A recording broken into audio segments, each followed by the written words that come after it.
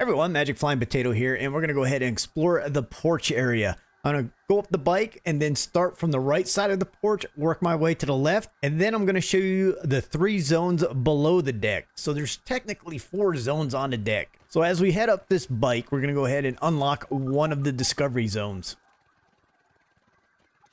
So right here, you discover the Sam Squanch dirt bike. We're going to continue heading up the bar of this bike.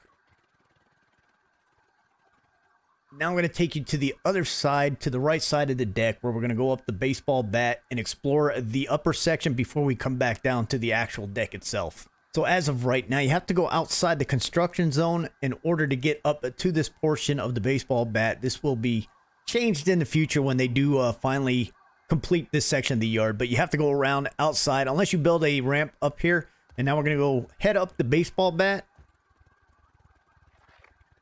And somewhere around on this baseball bat, you are supposed to get the discover the baseball bat zone. So right here, you get discovered the Chunky Chubb's bomber baseball bat. You may have to run up and down a couple of times to get it in order for it to unlock. So once we get up on top of this chair, we're going to go to the back side because there is some science points back here.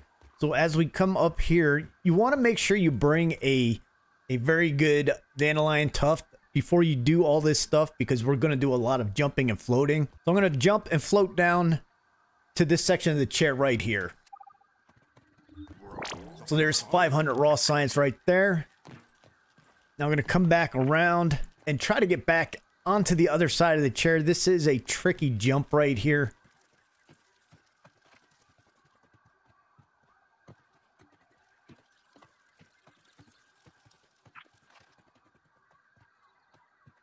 So it's kind of a jump, a float type jump that you got to make.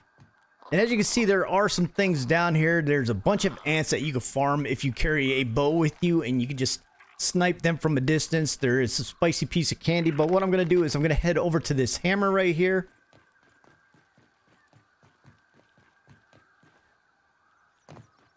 And head up here. So what I'm going to do, try now, is I'm going to make a run, jump, and float across to this table right here.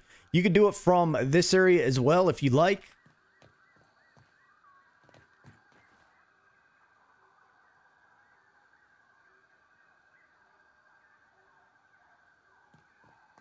Alright, so we made it across. Now we're going to go ahead and explore this upper area right here. If you go into the ashtray right here, I know it's kind of gross because there's a bunch of big old corn chip toenails in there, but you do have the dirty ashtray discovery. And other than that, I don't think there's anything else up here. You have the big old bracelet, so you get a better look at what it is.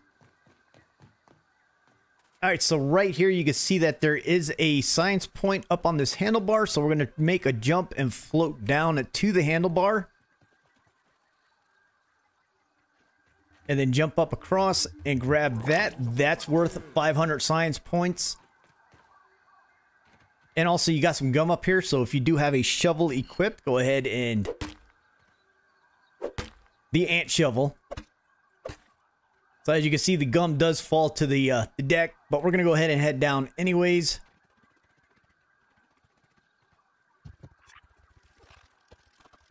So now what I'm going to do is I'm going to head over to the seat over here. Avoid the black ant. Jump up on the seat. Run across. We're going to head over to this light right here. Jump up on that. Come around. Here is another 500 raw science points for you. Back down to the bike seat. Now this is, as I was saying before, this bike up on this bike area is also another good area to farm the ants, because they can't get to you from up here. So it's a safe bet if you have a if you have your bow, any type of bow equipped. Just go ahead and snipe them from far. And farm those ant parts.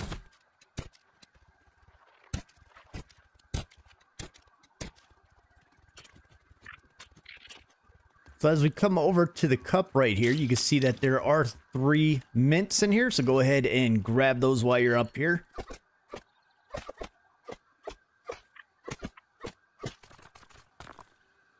So as you can see, I got 12 of them. All right, the next zone we are going to head over to is where the dust mites are at in the lint. Now, everybody has their own ways of trying to fight these guys. My preferred way is I like to snipe from a distance using a bow, using my crossbow. So as of right now, I am wearing my marksman's hat, and 2 pieces of bee armor, as well as I've got my sharpshooter stat on and my coup de grace for that extra critical hit chance bonus. Now, some people do like trying to get up on here to snipe them from up here. You could do that if you want. You could actually jump down from the table onto this ledge right here. And there's a lot of them up here, so my suggestion is go ahead and just shoot them and pull them out.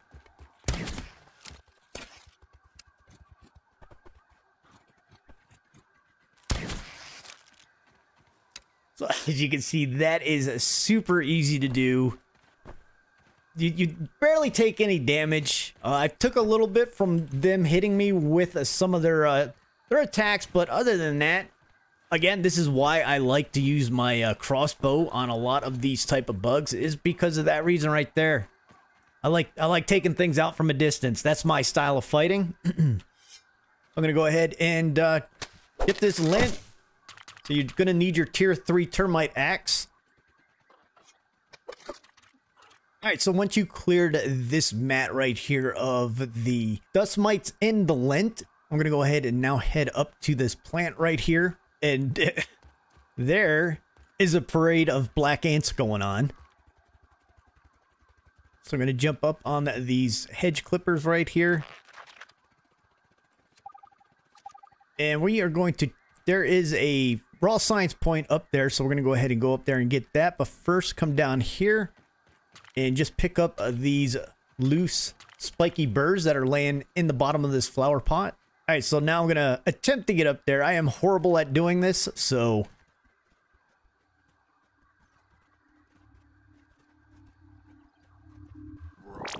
All right, so right there is 500 more raw science points. Okay, so I'm going to make an attempt to run and jump and float down to that ledge right there, because I want to get to this flower pot right here. I'm not sure if I'm going to be able to do it, so we'll see.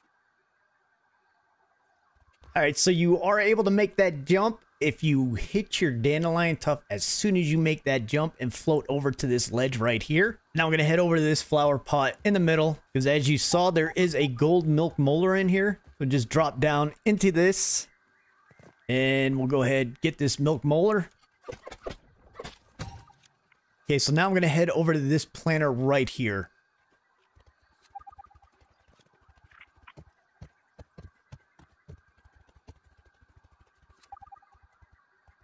Okay, I'm going to run and jump and attempt to get this one now. Okay, so that took 4 attempts to do. You definitely have to time your run and jump right to get this one. If I wasn't going to make it on this jump, I would have gone back to the plant over there. That plant, the big one over there, and landed on here and came across if I wasn't able to make this jump. But as we come around, here is another 500 raw science. Now I'm just going to drop down into this zone down here with all the ants. So once you clear out all the ants, come up here and... So really, there's nothing up here except for the hot dog. Come over to the zones with the jacks. Well, I don't think there's anything over here significant as well. All right, so once we're done with this zone, we're going to jump down in between the porch right here. I'm going to find where the area of... Okay, so right here, I'm going to land on top of this fertilizer bag. So this is the first zone underneath the porch, and as you can see, there is the green stink bug. And I discovered the Buster cap gun.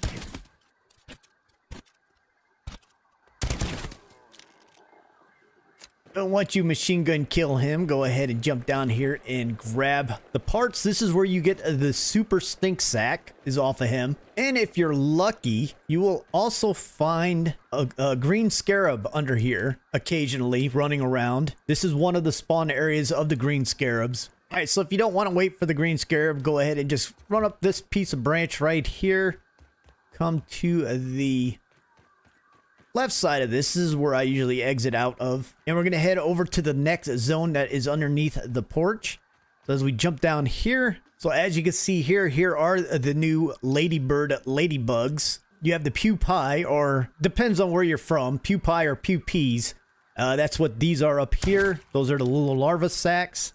And you can just go ahead and shoot them down with your crossbow or bow.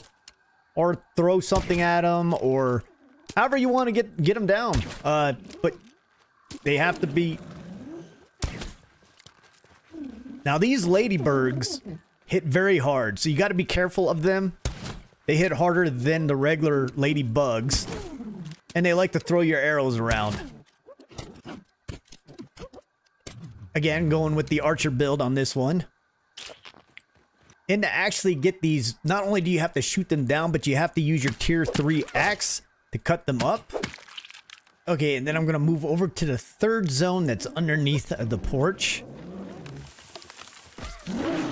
which is now the infected zone. So under here, you'll find infected larvae, and there's the second infected wolf spider that has been introduced into the game, into this zone underneath the porch. So this is under the right side of the porch.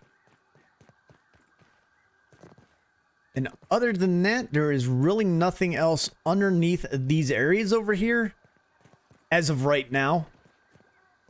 Not sure if they're going to plan on doing anything with these zones later on. So that's the 4 zones that are in the shed porch area. You got the main zone on top, and then the 3 small biomes underneath. Hopefully this video helps, and if you have any questions or comments, go ahead and leave them below. And if I forgot anything or missed something, go ahead and leave a comment below as well. That'd be highly appreciated and help other people watching the video. And as always, you guys have a great time out there exploring your backyards. And I am Magic Flying Potato, and I am out.